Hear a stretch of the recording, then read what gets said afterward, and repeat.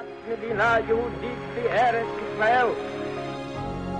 date which will live in infamy. Both of those projects, initiatives, got off the ground because of the Ger Rebbe. The 11 Olympic team members slain in West Germany. The Olympic Games. Zugerecht waren Brüder in Amerika. So tausend Shabbos at the Skitzal. Out of the 24 who were killed were Americans who had come to learn in Hebron. I say 1 million Jewish children who were made to be Katnusot.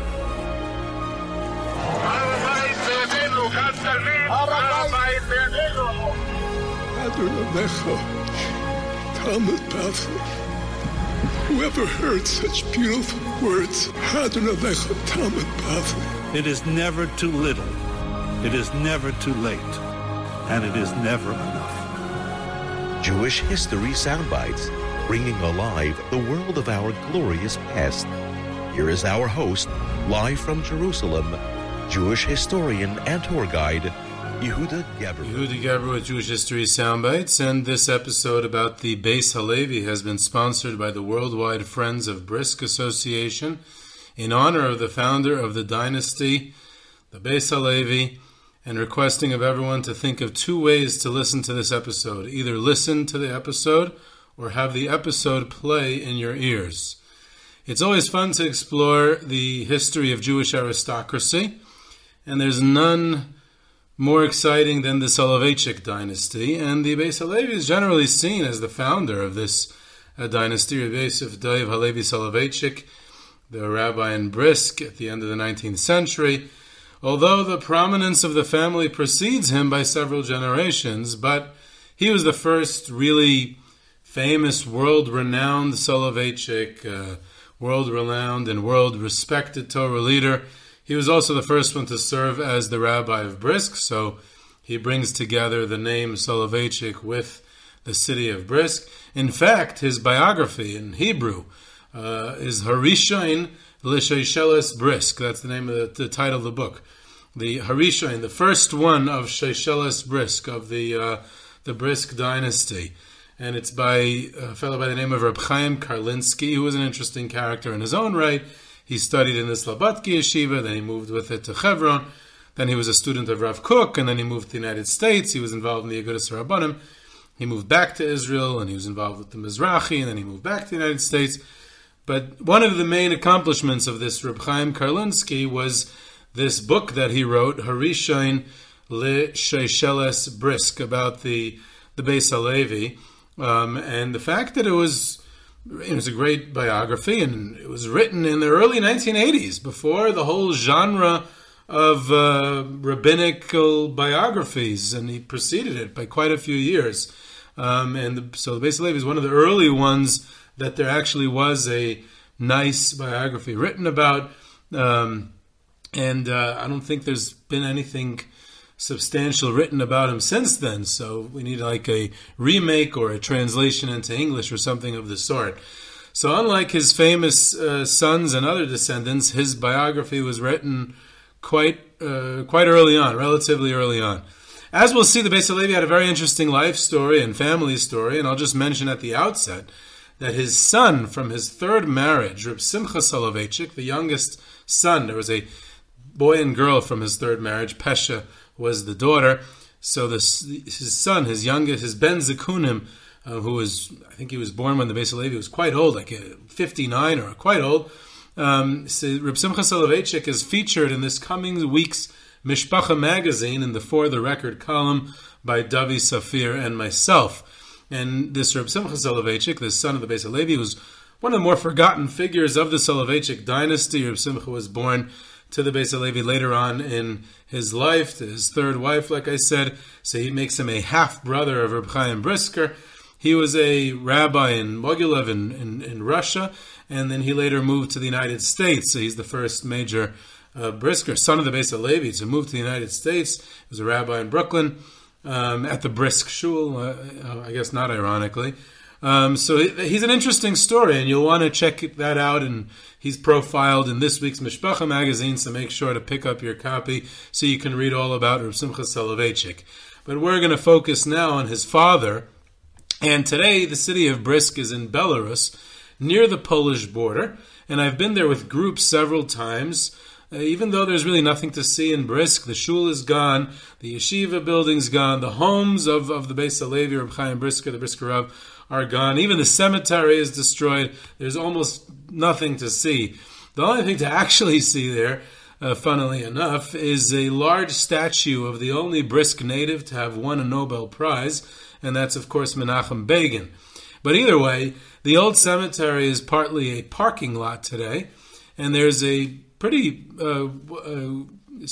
good tradition reliable tradition regarding the spot in that parking lot, which is the spot where the Bais Halevi is buried, when it once was the cemetery. So we've gone to this parking lot with groups a few times and paid our respects at the spot in the parking lot where the Bais Halevi's final resting place is. It's kind of sad and tragic in a way, and I really hope that the situation is rectified sometime soon, that we can actually go to the Bais Halevi's kever.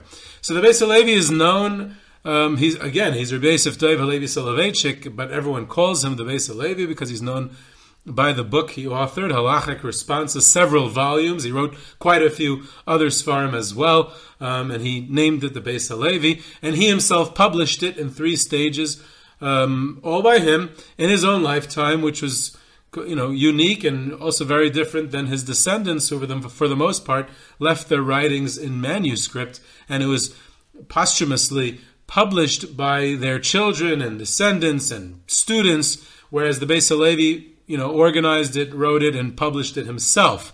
He also had several prominent descendants who were named for him, Rav Yosef Dov, including Rav Soloveitchik of YU in Boston, and including Rav Beryl Soloveitchik in Brisk in Yerushalayim, among others. There are several prominent Rav Yosef Dov Soloveitchiks named for the patriarch of the family. So he himself is named for his paternal grandfather, Rav Yosef Soloveitchik, who was a rabbi in Kovna.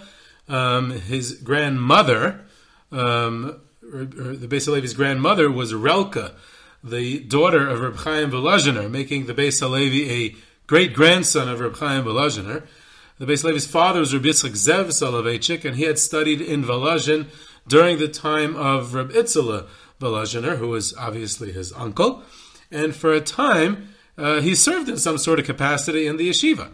Later on, this Reb Zev was a prominent communal leader and even an official Rav Mitam, again a Tsarist recognized rabbi, a crown rabbi in Kovna, which is interesting that the Soloveitchiks had that as well. And the Bais Halevi's mother, Rivka, was from a Hasidic family, Lechovich Hasidim.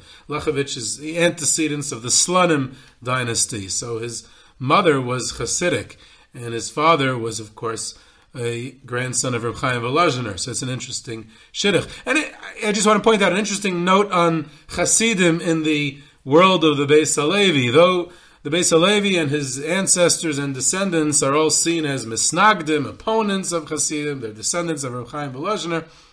As I mentioned, the Bais Halevi's mother came from a Hasidic family.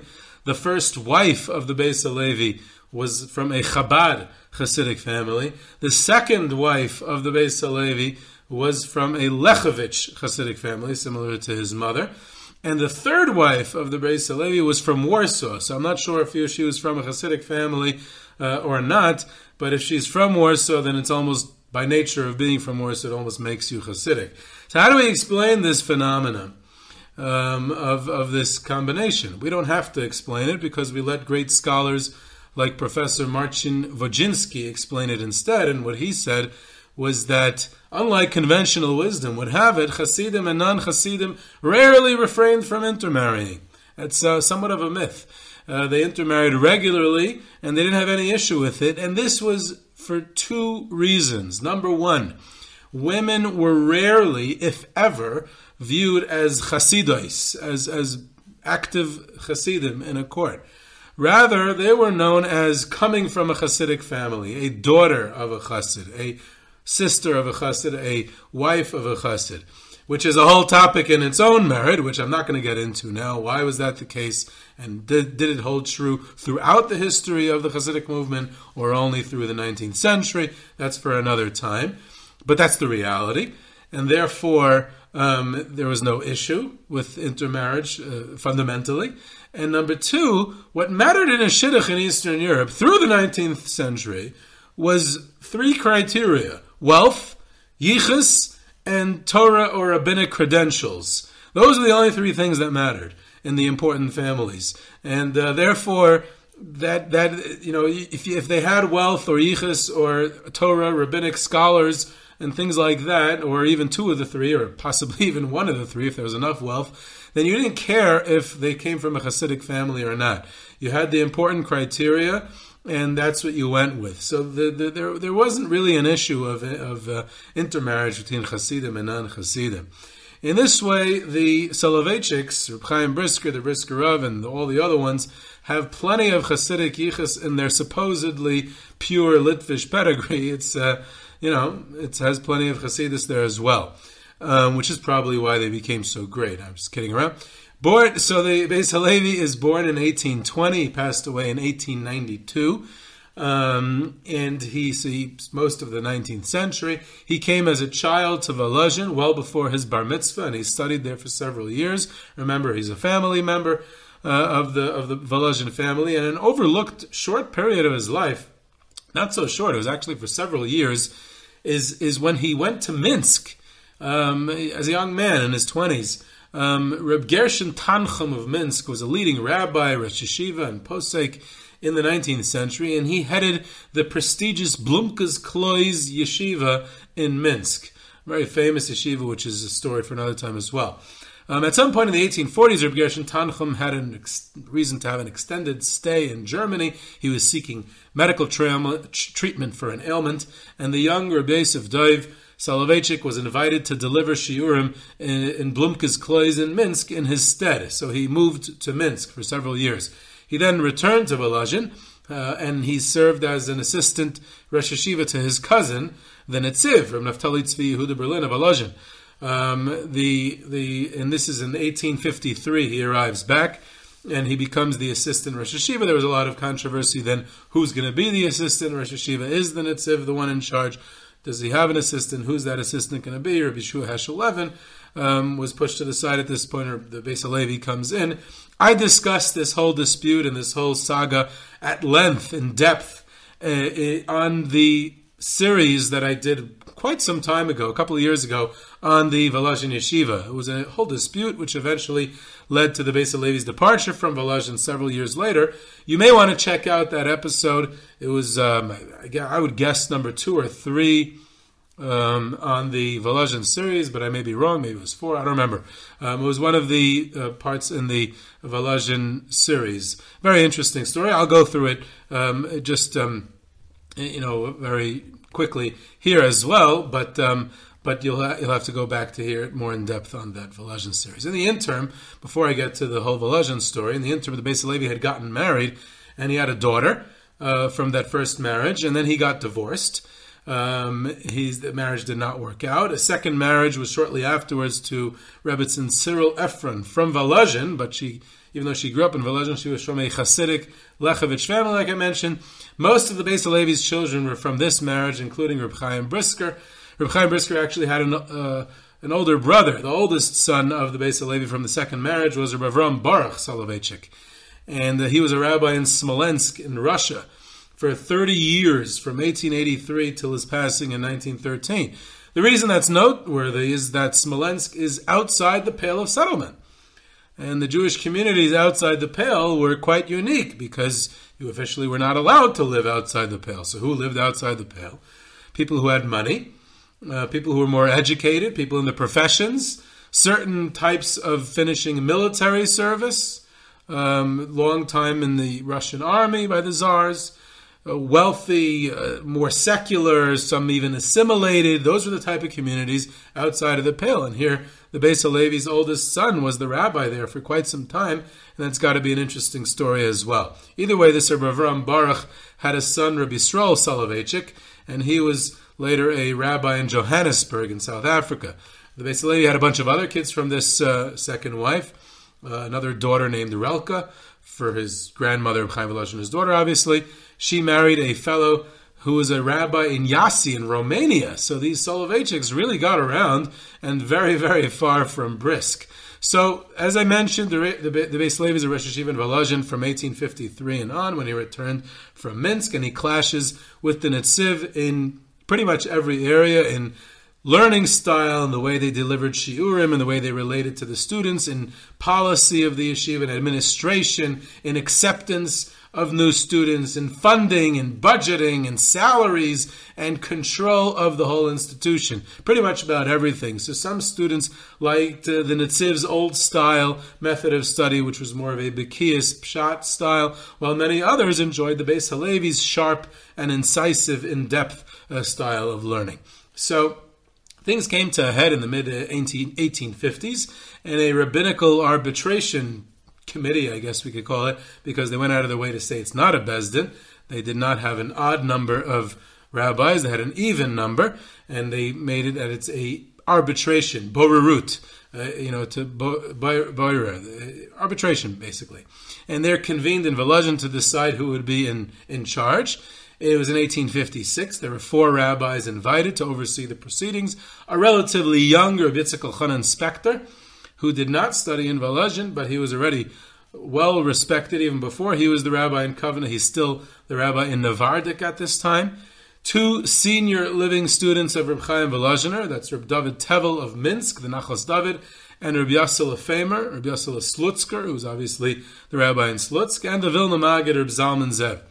Although the arbitration document, which we have the text of till today, delineated each one's respective position, control, power, and even salary down to the smallest details, Rabbi Yosef Dov was granted much more control than when he arrived in 1853 regarding acceptance policy, spending the yeshiva's money, and of course the salary that he received. So although the Netziv still had the upper hand, but the Bais Halevi came out of the arbitration with a much more improved position and relatively much more control. So he came out the winner, even though the Netziv was still the main rosh yeshiva.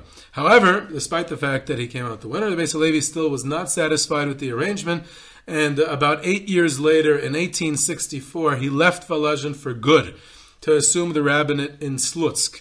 It isn't clear what the catalyst was for his exit at that time, but it seems that in general he was not satisfied with the Volozhin arrangement, and he was not able to see eye to eye with the Netziv on regarding policy, though the two of them got along on a personal level.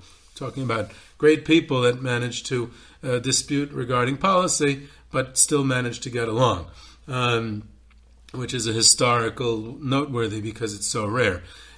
So there's also actually a story that it's very often repeated, quite famous story, an anecdote regarding the difference in personality between the Netziv and the Bais Halevi. I call it a tale of 2 seders, about a student in Volozhin who spent the first seder of Pesach at the Netziv's home, and the second night he spent it at the Bais Halevi's home. And he described the 2 reactions, the 2 different styles of personalities, 2 different personalities. The Netziv, he said it was this really calm and very relaxed seder, a great atmosphere, good vibes, good energy, good environment. The matzahs were these big, beautiful white matzahs.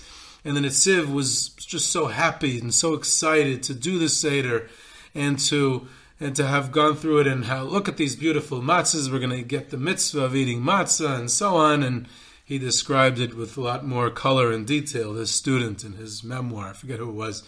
The second night, he went to the Bais Halevi, and the Bais Halevi, real brisker, even though this is before he was rosh yeshiva in Brisk, he was very intense, and he was very concerned the whole time that perhaps the matzahs aren't good, and there was these thin, black, burnt matzahs.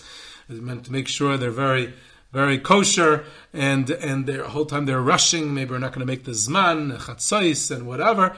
And it was very intense, very, very tense. Very he said the yiras shamayim of the the Bais Halevi was palpable. You felt that he was living the fear of God on his face and his entire it permeated his whole existence and the atmosphere by the Seder. So it's two different approaches, both legitimate. I remember when I was discussing this story once with my rabbi in the mirror, Bashar Arieli. So he said, look, they're two different styles. They're both, both legitimate ways of serving Hashem. He said, as a typical mirror, Rabasha said, personally, I prefer the Netziv's style, but that's just him, that's the mirror for you. Either way, that was that in Volozhin. So now the Bais Halevi moves to Slutzk. It's a large and prestigious and ancient Jewish town with some famous rabbis. The Bais Halevi himself was succeeding the aforementioned Rav Yosef Dov Soloveitchik, Famer, who had recently passed away and remained there, and the Bais Halevi remains there for 11 years until the year 1875. Why did the Bais Halevi leave in 1875? He didn't exactly get along with the Kahal leadership, the wealthy establishment. The Bais Halevi was a strong leader, strong personality. He cared for the poor of the town. He was he stood up for the weak and the downtrodden, very much like his son later on, Reb Chaim Brisk, their style of leadership. And he spoke his mind and his convictions, and he was not afraid to voice his opinion when he perceived wrongdoing, when he perceived corruption and the like. And he had amazing integrity and truthfulness, and he would not shy away from confrontation with the Kahal establishment and leadership, who were the ones who paid his salary, obviously, and they showed him the door when and he was willing to give up his job basically when things clashed, and he felt that he would have to compromise on his values. So that's why he left Slutzk. It's unclear exactly what the dispute was, but it isn't difficult to imagine that there were going to be flashpoints and conflict. One of the sources I saw actually said that he protested the custom of the chappers who were hired by the Kahal to kidnap poor orphan children for the draft during the terrible Cantonist decrees to the Tsarist Russian army. And unafraid of the Kahal, he protested against this practice, and the Kahal leadership drove him out of town. This is a fascinating version of the events, because the Cantonist decrees ended 20 years before that. There were no Cantonist decrees in 1875. They ended in 1855. So it would be an amazing story that 20 years after the Cantonist decrees ended, he was protesting a long-abandoned practice. So other than this minor detail, it would be a great story to repeat about the Bais Halevi. So why not, In any event, in 1875, he officially retired from the rabbinate, and he moves to Warsaw. He was assisted during this time in Warsaw by a young man named Rabbi Grudzinski, who was transforming Warsaw religious life. He was building schools, he was building yeshivas. He was an incredible activist and leader of Warsaw Jewry for half a century. And he was close with many of the leaders of his day, many of the Torah leaders of his day, the Chavetz Chaim as well, who published his Mishnah Berurah in Warsaw, and Rabbi Grudzinski assisted him with that. Either way, so Mr. Rabbi Grudzinski was very close to Bais Halevi during his time in Warsaw and helped him out a lot. Rabbi was quite well known. We go to his kever actually in the Warsaw Jewish Cemetery. Later on, his son, Rabbi Avram Grudzinski, was the mashgiach in Slobodka, and he was killed by the Nazis. Allegedly, during the Bais Halevi's time in Warsaw, he also had a relationship with the Sfas Emes, the Ger Rebbe. It's definitely possible. I'm not 100% sure. And 4 years later, in 1879, the Bais Halevi is forced out of retirement, and he reluctantly assumes the rabbinate in Brisk. The Brisk community invited him, they rather implored him, to come to fill the void left by the sudden departure of Rabbi Shua Leib Diskin, who had to leave because of a whole incident, a whole story in its own merit. And Rabbi Shua Leib Diskin moves at that time to the land of Israel, which was Ottoman Palestine at the time, and Rabbi Shua Leib Diskin becomes a prominent in the old yeshiv in Yerushalayim. That's also a great story. So the Bais Halevi is invited to succeed him in the rabbinate in Brisk. Initially, the Bais Halevi turned it down, as he was officially done with the rabbinate. But he was told that the Jewish community of Brisk, every individual Jew there, the community as a whole, are all waiting for him in great anticipation. So in deference to them waiting eagerly for him, he acquiesced and returned to the rabbinate, although he was reluctant to do so. He thereby created a dynasty associated with his family name and an eternal association of the Soloveitchik family with the city of Brisk. He served in Brisk until his passing in 1892, and his passing was shortly after the closing of the Volozhin yeshiva. And his son, Reb Chaim Brisker, who was the assistant rosh yeshiva to the Netziv at the time of the closing, the Tsarist government expelled the Netziv and Reb Chaim and the entire faculty from the whole Vilna district. The Russian authorities wanted them out, so Reb Chaim had come to live by his father just a few months before, so he was kind of at the right place at the right time and was able to succeed his father in the Brisk rabbinate. Another episode from his early years is actually quite interesting. From his way early years, from when he was in his 20s, it seems that the Bais Halevi had either an interaction or even an extended relationship with the great Galician Torah scholar and Paisik Reb Shlomo Kluger, one of the most prominent rabbis in the world at the time. When the Bais Halevi was a young man and Reb Shlomo Kluger was already a world-renowned leader, Torah leader. It sounds odd. Why? Because not only is Galicia very far from Volozhin and Minsk and far from the world of Volozhin and Minsk where the Bais Halevi resided at the time, but Brody in Galicia, where the Shlomo Kluger was a rabbi, it was in a different country. It was a different empire. It was not Russia. It was the Habsburg Austro-Hungarian Empire. So, but it seems that they knew each other. It seems that they definitely knew each other, and they interacted, and that the elder Reb Shlomo Kluger held his younger contemporary in high esteem. One version I saw has it that over the course of the Bais Halevi's divorce that I mentioned, a question arose regarding the spelling of his name, which was Yosheber, Rav Yosef Dov Soloveitchik. So do you spell Yasha with a shin or a samach? And the Bais Halevi decided on his own initiative and expense to travel down to Galicia and present this question to Reb Shlomo Kluger in person. The latter then invited him to stay for Shabbos and even had him deliver a speech in the shul in Brody. So that would be one version of how they got to know each other. The Bais Halevi is also quite heavily involved at the macro level of rabbinic leadership, confronting the challenges facing Russian Jewry, which there were many of those over the course of the 19th century. And the Bais Halevi was involved at almost every stage. He was very prominent on the rabbinic scene across Russia. The crushing oppression of the czars on one hand, and meeting with government officials, and the trends of modernity on the other hand, and change.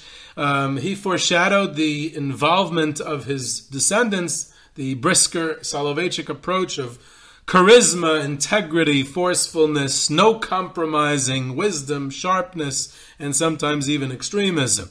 So he's definitely the father of the dynasty in many ways, in leadership and in his style. And in this context, he participated in many rabbinical gatherings and meetings with government officials and other Jewish leadership, emerging new types of Jewish leadership at that time, and enjoyed that successful rabbinical career in all the places that he was. So this was the Bais Halevi. This is Yehudi Geber with Jewish History Soundbites. You can reach me at yehuda@yehudigeber.com.